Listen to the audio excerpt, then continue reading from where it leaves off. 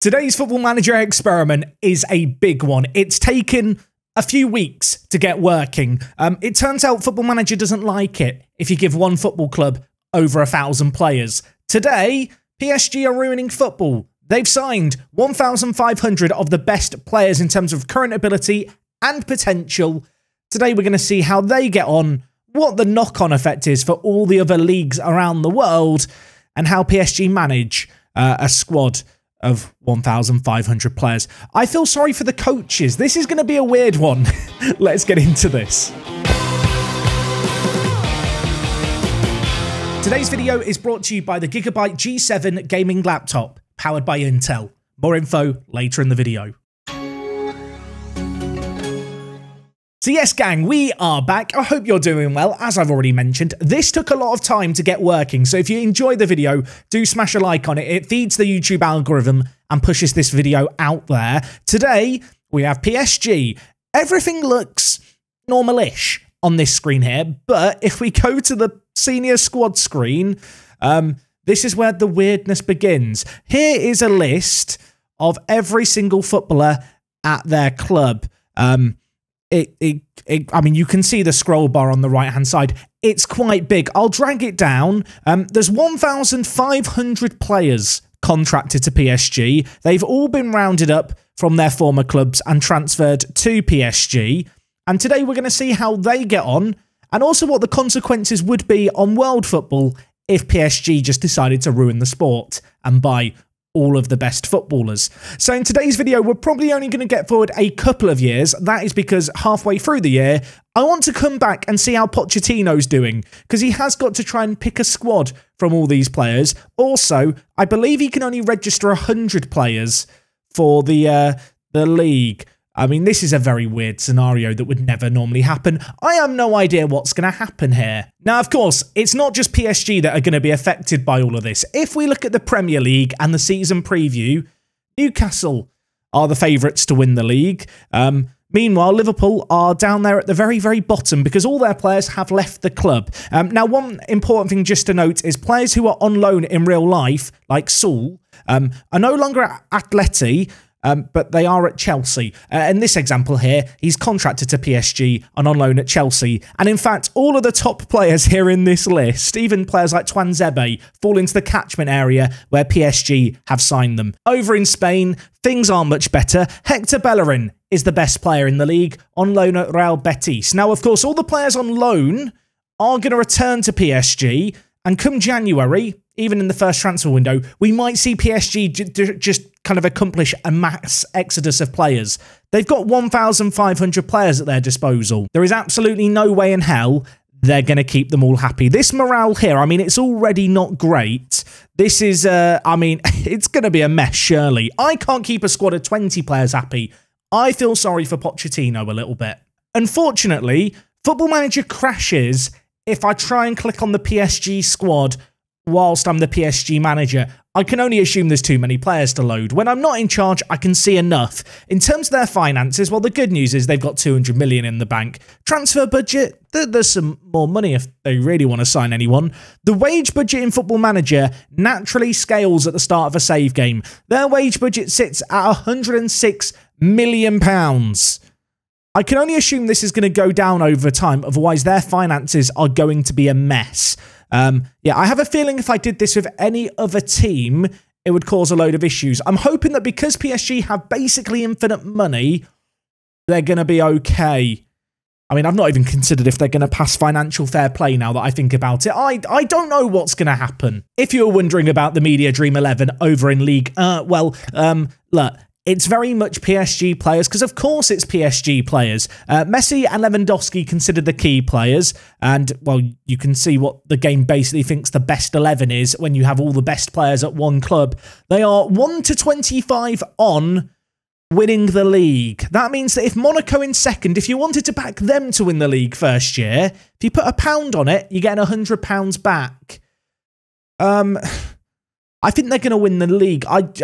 Yeah, I think they're going to win the league. That might be a bold prediction. We'll go see. But anyway, to kick things off, we're going to go forward to January. I want to see what the state of play is when it comes to PSG squad happiness, the transfer situation, how their players are playing, how the manager is acting. I mean, logically, they should win absolutely everything. Let's go and see if that's the case. I've returned, everyone. It is February 1st. I waited until after January was over. If you're wondering, have they sold anyone? I mean, the answer is yes. They have actually sold players, but they've all just been sold to Newcastle. Who, if you're wondering, how are Newcastle doing, Jack? They're running away with the Premier League because they're the only team that seems to be able to buy players from PSG. We'll obviously keep an eye on that as things go. As for the PSG transfer stuff, well, I forgot to mention this. It includes all the players being moved to the club for £12.3 billion.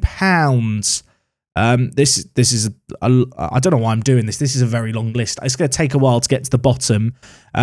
How are they doing in the league, you might wonder? Well, they're behind Lyon. Behind Lyon. I don't know what's happened here. If we just look at Lyon's squad, just to give you an idea of the state of play, their team is not very good.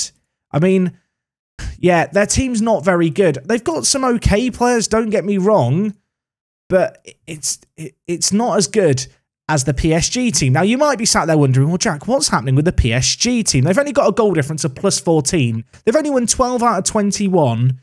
I'll be honest, I don't really know how to describe what's happened, but if we just go and look at the Marseille game here is the PSG squad. The game doesn't know how to handle it, basically. They're playing Villar in goal. I've clicked on his name. I'm hoping his profile's going to load. I don't know if this is going to load. We'll wait. I don't know how long I'm going to be here for. So here we have Gonzalo Villar. Important to note, he's a central midfielder.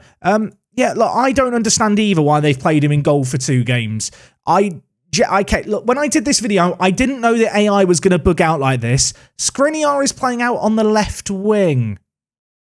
Like, yeah, it's weird. So yeah, you can see here, Skriniar's played 2 games all year, both as in a left attacking mid, where he's actually got a 7.45 rating, so maybe he's quite good at it. Now, I don't know if there's some weird rules in Ligue 1 that I'm just totally forgetting that exist, but basically, it seems like a little bit of a shambles here. If we just hide all the players who are out on loan, so we've only got players here at the club, you can see Hakimi and Ruben Diaz are playing consistently. They've got 20 and 19 games. And then it just seems like the AI is trying to balance the happiness of all the other players in the squad. Somewhat unsuccessfully. Yeah, I mean, obviously there's a load of players here who just aren't playing, who are all wanted by different teams, many whom are transfer listed, because, well, obviously PSG don't want all of these players. They realise the error of their ways. They've realised that by buying football, they've actually ruined the sport, and now they're trying to get rid of everyone. It is just a big, giant mess. I'm assuming they are going to win the league by the end of the year. I mean, Lewandowski's got 4 goals in 6. Messi's got 4 goals in 5. So over the course of the January transfer window, they got rid of 80 players in total. Interesting to note, in the Champions League, they're doing fine. They play normal teams in the Champions League. This is why I'm a little bit confused and wondering if I'm just forgetting something. Also, Chelsea finished behind Red Star in the group. That, of course, being because Chelsea don't have any of their players. If you want to see how all the groups have gone, well, obviously, there's been quite a lot of collateral here in terms of the knock-on effects. Man City and Borussia Dortmund have failed to get out of the group alongside Zenit and Olympiacos. Elsewhere, Real Madrid finished bottom of their group. Liverpool are not doing very well. If we look at the Premier League table, the bottom 3 is Arsenal, Leeds, Man City, and Liverpool. Or bottom 4. Counting's hard. Look, my head's gone. I might be managing PSG. Maybe that's why they've played all the players out of position. And if you're wondering about the other leagues, well, over in Spain, Elche are currently top of the league by 2 points in what is a very competitive league, it has to be said. Over in Serie A, Juve is still quite good, although Sampdoria are doing very, very well for themselves. In the Bundesliga, Bayern Munich, rubbish. It turns out they're down in 7th, Hoffenheim leading the way. I mean, look, if we want to make the rest of football more interesting, let's just get rid of all the players and send them all to PSG. Look, Ligue 1 can continue to be a bit of a farmers' league with PSG just winning it all but 1 year. And we can just enjoy football as purists everywhere else where money doesn't ruin it. except in the Premier League where Newcastle are in first. Also, shout out to Tottenham. I think this is the best I've seen Tottenham do in any Football Manager save game this year. They're always rubbish. Here, they're in 5th. I've just tried to add a manager at PSG just so we can take a look at the finances. The game is very slow at loading stuff. Like, it is struggling. I mean, this is what the assistant thinks the best 11 should be. I wish the actual manager would listen to him with that. Right. I've just realised one of the kind of expectations here is to sign high reputation players. Is Pochettino or whoever is going to end up managing them going to be able to achieve that when all the high reputation players already play for them? We'll find out on that front. On the financial front, you see, this is what I feared might happen. They're currently failing financial fair play. Their wage budget has gone down. Their total wage spend has also gone down through selling players and loaning them out. Financially, I mean, they got to negative 600 million and then they went back into the positive and then they've got into debt again and then gone back into the positive. Are they taking loans to solve this? No? Is it sponsorship deals that are being generated? Yes, it is. If you don't know, Football Manager, especially if you have a tycoon owner, just cheats the finances to stop teams going broke. This is why I chose PSG, not because, like all other Football Manager players, I absolutely detest them, but as you can see here, they've taken a $1 billion, or £1 billion, I should say, sponsorship deal, a £999 million sponsorship deal, and then there's another one that magically appeared for £165 million. I assume that was at the start of the season, and then they realised how much more money they were going to need.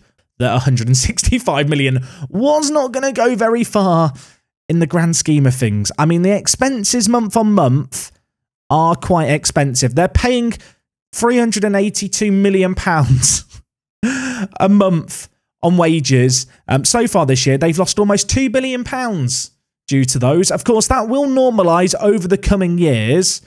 I'm curious to see if they can actually get through financial fair play through just cheating the system like clubs do in real life, because it exists in Football Manager. I have a feeling they're going to pull it off. Yeah, I don't really know what to make of what we're seeing here. They're bottling the league because the game doesn't know how to play their team. All the rest of the leagues are suffering.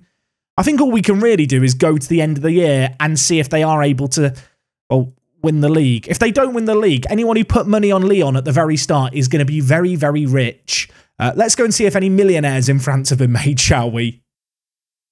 As mentioned, today's video is sponsored by Intel and Aorus and the Gigabyte G7 gaming laptop. It's powered by an Intel 11th gen processor, giving you the power and battery life to create and play on the go. Its 240Hz screen makes it perfect for gaming, and with expandable storage, an SD card reader, and Bluetooth, it's the ultimate creativity machine. The machine is lightweight, has a huge display, and fits perfectly in my backpack, making it easy to carry around with me without too much hassle. It can load up a ton of leagues in Football Manager, play the game in 3D flawlessly, and it's perfect for playing Football Manager just about anywhere. You can check out the laptop itself, there's a link in the description. Okay, so we are at the end of the first season. I left the game simulating. I want to show you something. Under game status, to simulate one season has taken 30 hours. I don't know why. Every time PSG get to a match day, the entire game kind of freezes for like an extended period, and then eventually it keeps going. The good news is, we've got to the end of the year. I'm hoping as they get rid of players, the game is going to get a little bit quicker in terms of simulating seasons. Otherwise, I am going to be sat around for a very long time. If you're wondering, what happened in Ligue 1? Well, PSG won the league. It seems like after Christmas, they figured out that they should actually play a normal team. I'm judging that on the fact that Lewandowski's got a 7.8. In terms of the top goal scorers, I assume Lewandowski was probably their top goal scorer here too. Oh god, this is even laggy to scroll through. Okay, there's no PSG players here. Maybe they did rotate things then. I mean, logically, I should just load up the squad screen. I'm just scared whenever I click on this screen that it's all going to lag horribly, but I think we're okay. Okay, Ronaldo has decided to retire at the end of the year. I guess he's had enough of just not being played for PSG. Top goal scorer was Lewandowski, then Mbappe, then Messi, who is transfer listed due to the club's perilous financial situation. How many players are transfer listed, I wonder? Okay, they've got injuries, and they've got players leaving the club already. There's lots of players wanted. Are all of these transfer listed? Oh my God. How many players are wanted? I'm looking at all of these players. The majority of them haven't played very many games and are just transfer listed. I think there's over 1,000 players transfer listed. Oh my God, it keeps going forever. We're nearly at the bottom. There's also a lot of players retiring. I imagine a few players are retiring quite young because, well, they've just not played any football this year. We've got players in their early 30s retiring also. I think I clicked on Diego Costa and the game has crashed. I'll be back in a second, folks. So in terms of PSG's achievements elsewhere, good news. They won the French Cup, and as I mentioned, for some reason after January, they seem to have figured out how to play a squad again. So I'm very happy for them about that. I'm wondering if that is to do with some of the players they were able to sell, and also if the reason that the game was taking so long on match days to simulate forward is because it's trying to work out what the best 11 is. The AI is trying to process, obviously, making all these decisions because there's like 1,000 players to pick from. It takes way longer. They did win the Champions League. They beat Sporting in the final, despite Kimmich getting sent off. They got a 2-0 win. Sporting did absolutely nothing in the game. So it turns out if PSG want to win the Champions League, all they need to do is sign every other team's players. So looking at a tree view here of how all the knockout stage games went, because I know people will be curious to see who made it far. Dynamo lost to Sporting in the semi-final. Porto lost out to PSG in the other semi-final, although it was a pretty close game. It finished 4-3. Elsewhere, Bayern beat Dynamo Kiev. Midtjylland made it to the knockouts. Olympiacos got knocked out to Dynamo. Red Star and Lille also made it quite far in the competition. And of course, PSG won it. So congratulations, PSG, I guess.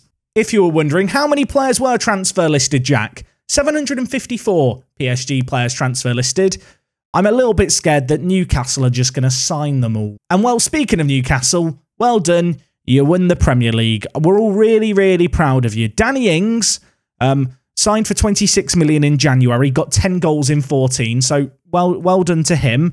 Elsewhere, Rudiger got a very good rating in the league. Again, another January addition for Newcastle, if we look at their transfer history. I think there might be investigations done into the number of deals they did with PSG this year, because there was quite a lot of money exchanged. And, well, it won them a title.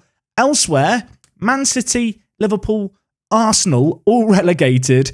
Manchester United finishing 17th as well. Yeah, it turns out that when you get all the big teams in the Premier League and just take away all their best players, that they struggle. To this extent, I perhaps didn't expect them to struggle. I thought they would spend more money, but as it turns out, none of them really spent any money. So they just kind of went down with the teams that they were gifted. As for La Liga, congratulations, Elche. You've won the league first season. Very, very proud of you. Atleti and Sevilla and Villarreal all relegated. Not great for them. Over in Syria, Napoli and Atalanta relegated, but Juve still managed to win the league convincingly. Of course, they've got players like Chiesa and Morata in on loan. They're all going to be returning to PSG, so quite if they can maintain this next year remains to be seen, I guess. And last but not least, over in the Bundesliga, Hoffenheim, 66 points, top of the pile. I mean, well done, lads. Borussia Mönchengladbach relegated. Kind of surprised that the likes of Bayern, Borussia Dortmund and Leipzig did as well as they have.